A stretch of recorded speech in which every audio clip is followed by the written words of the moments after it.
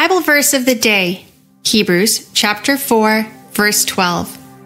For the word of God is living and active and sharper than any two-edged sword, piercing even to the dividing of soul and spirit, of both joints and marrow, and is able to discern the thoughts and intentions of the heart.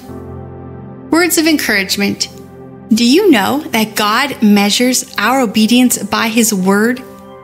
We can claim to obey God just because we are doing certain things in our lives.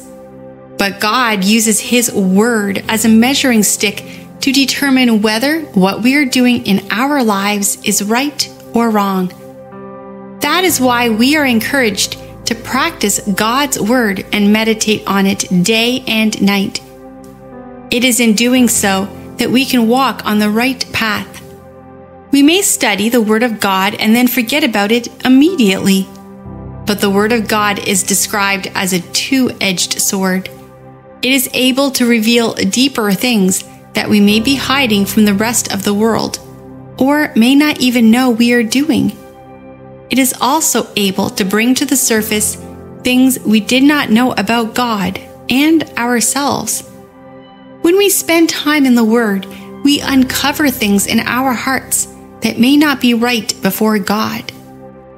It is also through the Word that we are able to know whether our intentions towards God are good or bad. The Word of God reveals to us our true identity in Christ.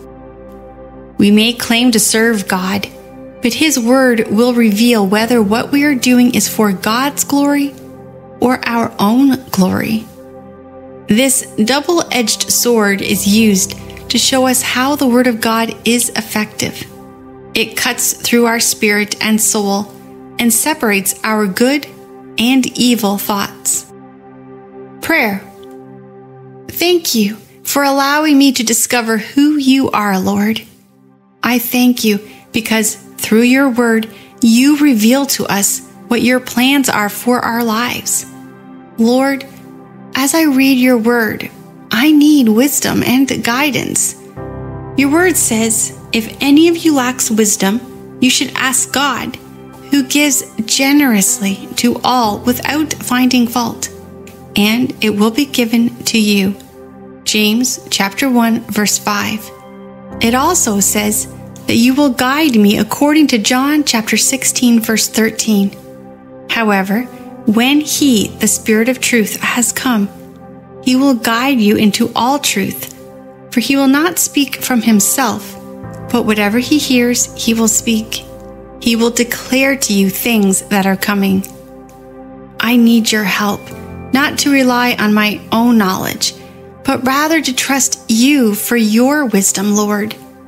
Thank you for your word. Help me to continuously learn it and share it in the name of Jesus, I pray. I hope you enjoyed this verse of the day. Be sure to like the video and subscribe.